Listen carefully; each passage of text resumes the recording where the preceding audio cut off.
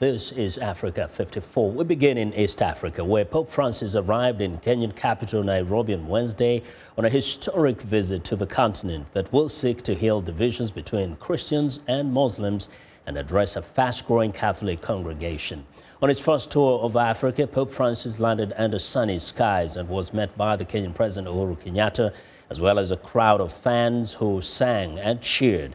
As part of the tour, Pope Francis is also scheduled to visit Uganda and the Central African Republic. The trip has been fraught with security concerns, and the Pope is expected to spend about 2 days in each country and will visit only the capital cities. Both Kenya and Uganda have been targets of Islamic militant attacks, and part of the pontiff's trip will be focused on bridging Christian-Muslim fault lines. Well, for the latest on Pope Francis' visit, Jill Craig, VOA East Africa correspondent, joins me live via Skype from Nairobi. Hello, Jill. Hi, Vincent. Yeah, first, how can you describe the mood in Nairobi today? Absolutely joyful.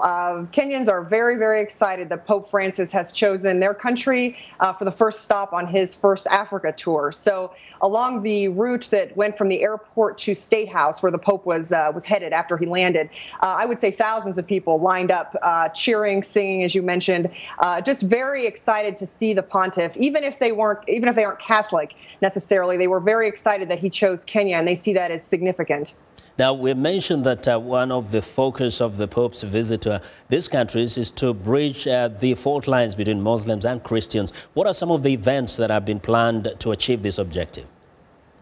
That's a great question, Vincent. The biggest event that's been planned to address those issues, he's having a meeting with interreligious leaders tomorrow, and I believe that there will be Muslims, Buddhists, Hindus, Jews, and Protestants at that meeting, in addition to some Catholic officials. So I think that he's trying to make a very cognizant effort to bridge those divides. And, you know, today when I was talking to people along that parade route, or shall we say just the route that the Pope was taking, people, you know, they expressed sort of happiness that he was coming to address those things, because those are issues that Kenya has seen many times, and also, you know, we've even seen, you know, obviously in the last few weeks, even more terrorist attacks elsewhere. So it's definitely a very pertinent issue, and it's one that Kenyans are excited for him to address. And I can also say that I spoke with some Muslims today along the parade route, and, you know, even the Muslims I spoke with said, you know, we think it's fantastic that the Pope has chosen Kenya. So I just think all in all, Kenyans are very excited about this.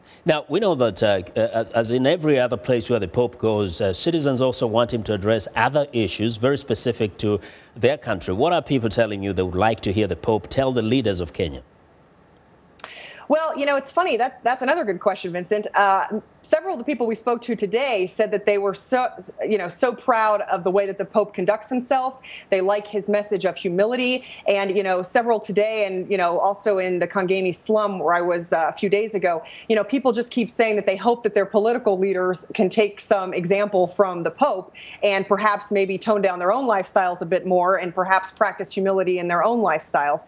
So I think that on a very practical level, people are looking forward to that particular message. And I can say that because the Pope has continued to address poverty in both, you know, obviously in the tour that he took to the United States, and then subsequently, and in this tour, he's obviously going to be talking about poverty and helping the underprivileged, which will culminate in the event that he does in the Kangemi slum, which is one of the slums in Nairobi. I just think that all of these issues, or all of these actions, you know, kind of speak louder than words for the Pope. And I think that people recognize that and they appreciate it very much. And we know that he will pay a visit to the Kangemi slums. What are the people saying there about that particular visit to that area?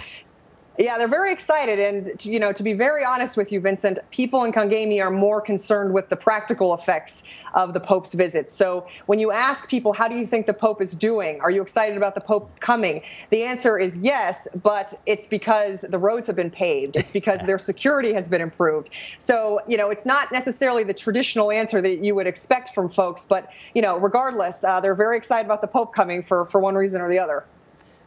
Jill, excellent reporting. Thank you very much. Thank you, Vincent. Look forward to talking to you in the morning again, tomorrow morning.